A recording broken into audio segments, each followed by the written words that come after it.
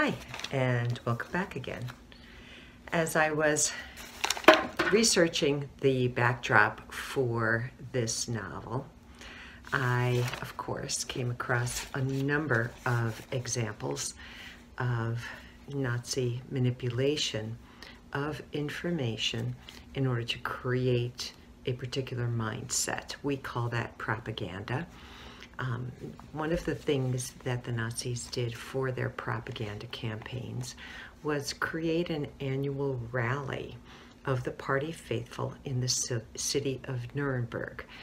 This rally, Nuremberg Rally, took place every September. It was a week long, and it was attended by hundreds of thousands of people, some of them participants and others spectators. In fact, the last year that the party's rally in Nuremberg was held, it was attended by over 1 million people. That was in 1938. And that rally is part of the story in this particular novel. One of the main characters attends that rally. The Nuremberg Rally was a propaganda feast of speeches and parades and military demonstrations of might, songs and torchlight parades that took place not just in the stadiums, but through the city itself, through the city of Nuremberg. It's quite overwhelming to imagine this. The rally in 1934 was filmed, called Triumph of the Will, and at the time it won all kinds of awards for its unique perspective, and basically it was a propaganda feast.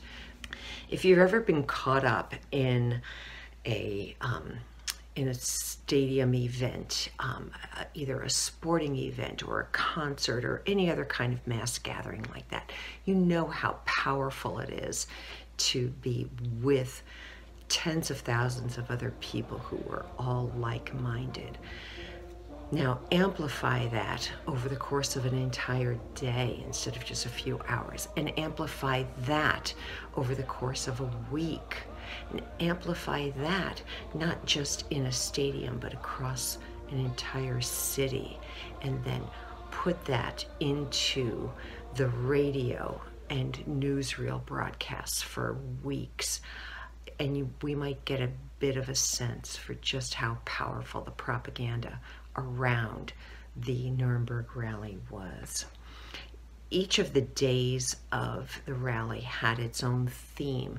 So there was the day of political organization, there was the day of the Reich Labor Service, the day of Hitler Youth, there was the day of the SS and the SA, day of community, and each year it ended with the final day, which was the Day of Armed Forces for military might.